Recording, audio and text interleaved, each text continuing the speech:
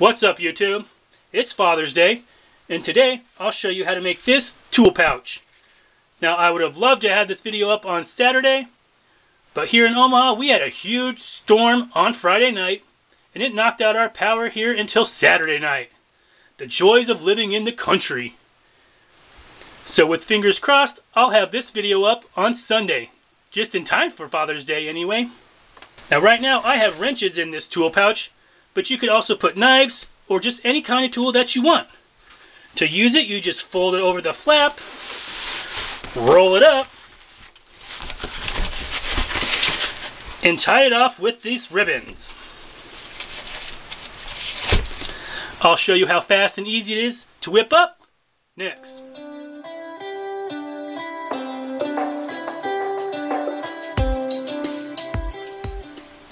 Alright guys, so the things that you're going to need to make this tool pouch, tool caddy, tool roll-up, whatever you want to call it, are about 3/4 of a yard to even up to a yard of this canvasy, plasticky material. I got this at Walmart, and it's kind of shiny and flat on one side, and then it's like a backpack material on the front here. You're also going to need some bias tape. I have a 1/4 inch wide double fold bias tape right in this package, and 1/2 inch wide double fold bias tape right here. And of course I'm using black, but I think these would look cute in a different color also. You're going to need 2 pieces of ribbon that measure 14 inches long. You're also going to need something to mark that will show up on our black fabric here. You could use a pencil, chalk. I'm going to use this white color pencil. You're going to need your sewing machine with coordinating thread.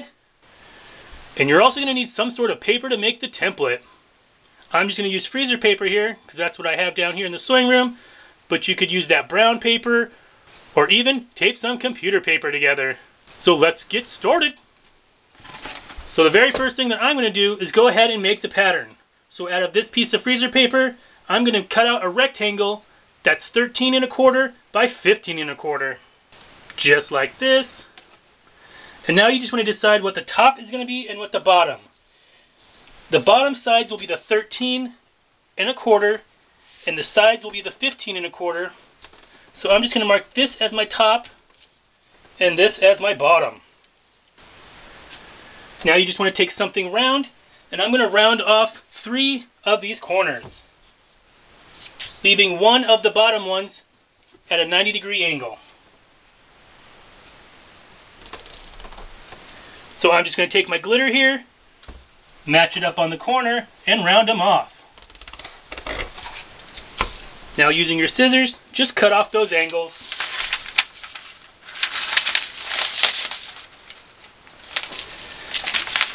Now you just want to set this off to the side for just 1 minute.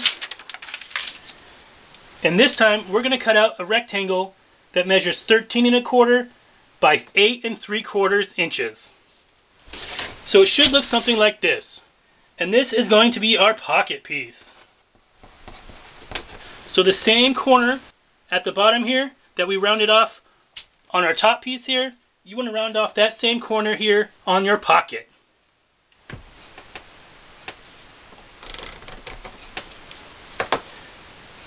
And just cut it off. Now on the opposite side of where we just rounded our corner, we're going to measure up 4 3/4 inches and make a mark. Then with our ruler here, we're going to match up this top corner with that mark,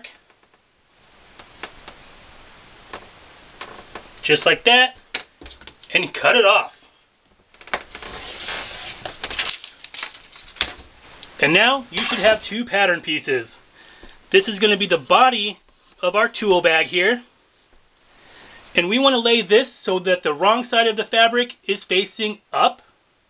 So I'm just going to remind myself here, wrong side up. And we're also going to need to put one more mark here on our body piece, and that's for the placement of our ribbon. So I'm going to measure up 7 inches. And right around here will be where we place our ribbon. Now for our pocket piece here, we want our fabric to be facing up. So right sides up. So now you just want to go ahead and cut out your pieces from your fabric, making sure that the body piece is wrong side facing up. So that will be the shiny flat side right here. And for your pocket piece, you want the right sides facing up. That's the textured side. Now usually with this freezer paper, you can go ahead and iron it down to the fabric with the waxy side facing down and it'll stick. I'm not so sure how well it will work on this. So I'm just going to put a couple weights here, and with my rotary cutter, I'm going to cut it out.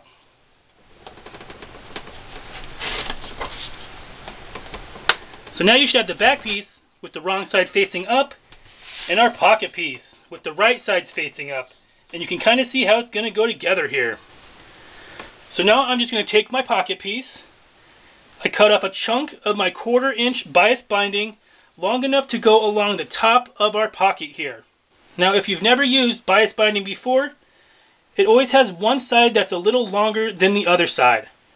So what I like to do is open up the shorter side, just like that, flip my pocket over, and I'm going to line up this edge right along the top of my pocket here. I'm then going to take this over to my sewing machine, and I'm going to sew right in that crease there. I find it very helpful to use some Wonder Clips. Now I'll meet you over at the sewing machine and we'll sew this down. Alright guys, so this is probably going to be pretty hard to see here because it's black on black on black. But I have my sewing machine set up for a straight stitch. My length is a 2. And I'm just going to sew right in that crease, attaching my bias binding. And like I said, I like to attach it to the back first. And don't forget to backstitch.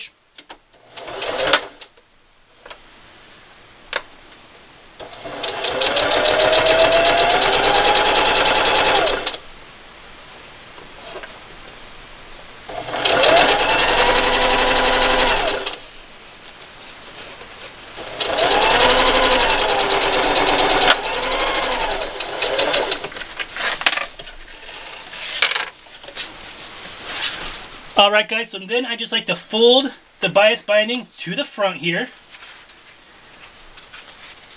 I'm going to clip off any extra tails I have. So now using a zigzag stitch, I'm just going to zig and zag this bias binding onto the front. And I'm going to use a pretty small zigzag stitch. And I'm just going to line up this edge of the bias binding with the center of my presser foot. So I'm going to keep my length at about a 2 and my width at a 3.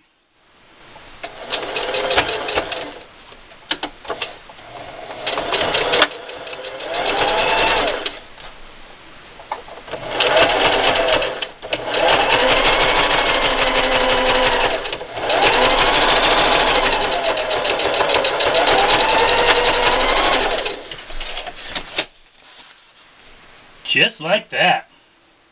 Alright guys, so now you want to take your body piece here. And like I said, my pretty side is facing down. Then you want to take your pocket piece, and you want the pretty side facing up. Alright guys, now you may notice that this is facing a different direction than the one I previously just showed you. And that's because I made a goof. When I was making a couple swap outs for this video, so it doesn't take me all day, I did not have my body piece facing down. Therefore, I had to flip this all the way around to get it going the right direction. But I think it will turn out just fine. Just make sure when you cut out your pieces from the patterns we made that the body piece is facing down and the pocket piece is facing up.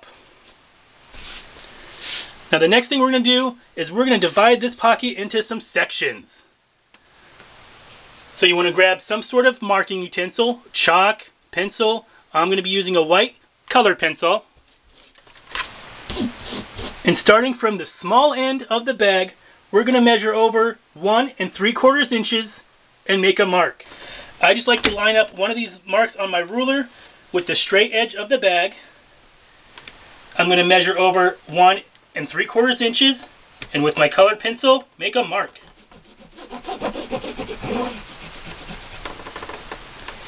Then from that mark, I'm going to go over 1 1/2 inches and make another mark.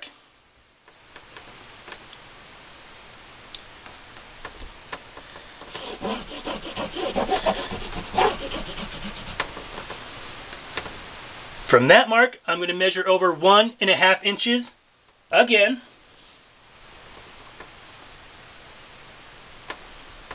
Make a mark. From that mark, I'm going to measure over 1 3/4 inch.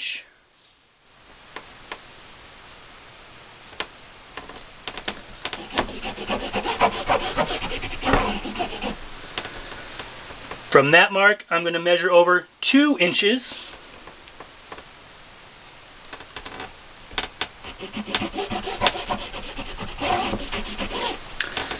And from that 2-inch mark, I'm going to measure over 2 1/4 inches.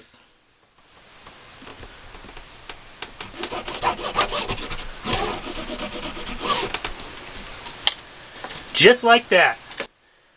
So it should go 1 3/4, 1 1/2, 1 1/2, 1 3/4, 2 inches, 2 1/4 inches, and this one right here, which actually measures 2 1/4. So now I just like to clip the pocket to the bag here with these wonder clips, just to make sure nothing moves on me. Now I'm going to take this back over to my sewing machine, and with a straight stitch, I'm going to go ahead and stitch down all of these lines, and that's going to divide up our pocket for our tools. Now I like to start at the bottom here and back stitch, and I'm going to sew all the way up to the bias binding. I actually sew onto the bias binding and back stitch 3 or 4 times right there, because that's going to be a stress point when you're putting your tools, your wrenches, your screwdrivers in and out of these pockets. So we'll go over to the sewing machine and I'll show you how it's done. Alright guys, so I'm going to back stitch at the beginning, and like I said, 3 or 4 times down here at the end by the bias binding, and I'm just going to sew down each of these lines.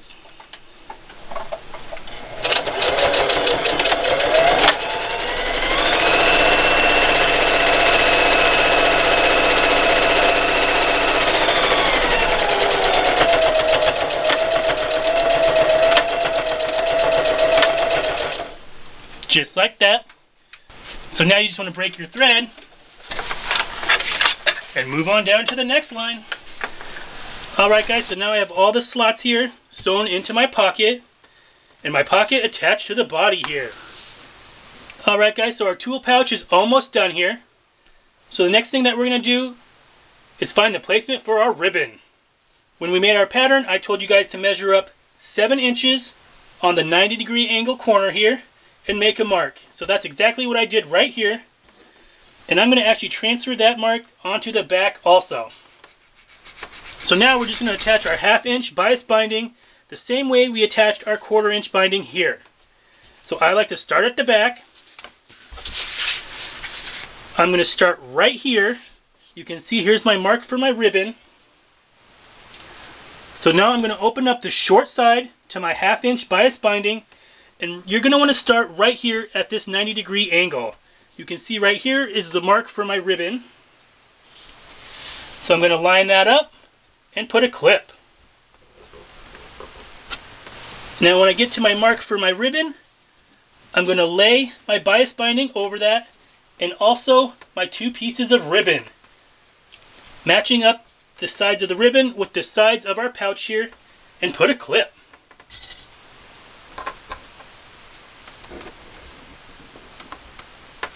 So now I'm going to take this over to my sewing machine, and I'm going to sew this on exactly like I did with the 1/4 inch bias binding, and I'm going to stitch right here in the crease, making sure to go over my ribbon and keep on going.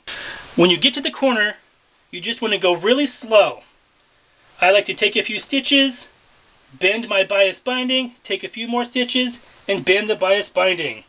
The great thing about bias binding is that it has a little stretch to it. So I'll show you what it looks like when I'm finished.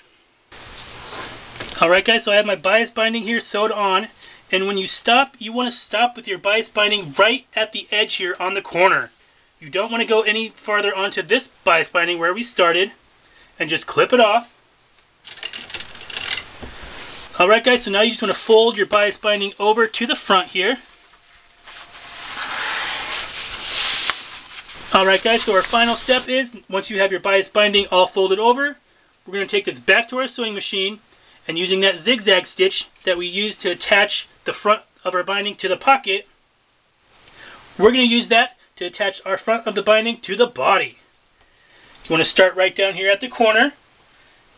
You want to back stitch at the beginning and the end, and just zigzag stitch all the way around.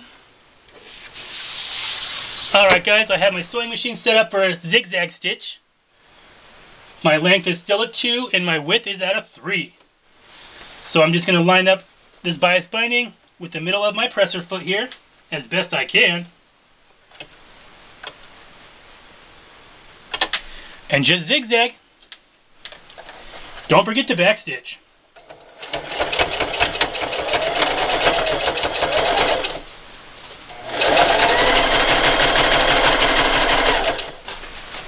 When you get to the corner here, you can see it's laying pretty flat, but just go slow and ease it around the curve.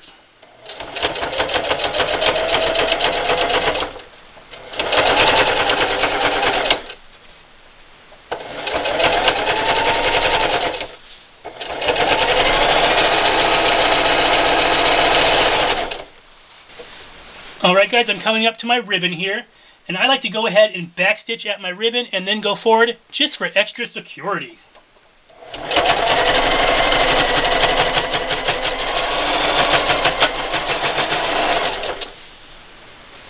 Now just finish your seam.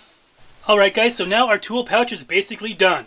The last thing that I'm going to do is go ahead and take my pinking shears and just snip the ends of the ribbon to prevent any fraying. Now you can see here, I decided to put some wrenches in this one.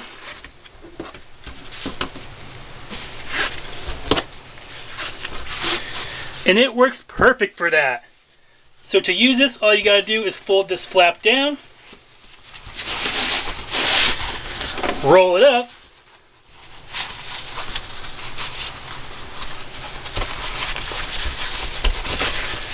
and using our straps here, tie it together.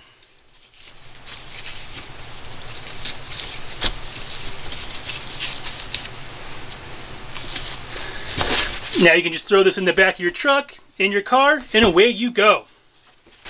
But you don't have to just use this for wrenches. I've also have one of these in Mother's vehicle, and we have screwdrivers, a couple wrenches, a small little hammer, and it makes a perfect little toolkit for the vehicle, or for your camper, or anything like that. I've also given this to my uncle for Christmas, and he puts his hunting knives in them. So there are many, many uses for this little tool pouch, not just for tools. Now this makes a perfect Father's Day gift, of course, but since Papa got the boot, and he don't talk to me, I'll have to give this to one of my dad friends. But it just doesn't have to be for Father's Day.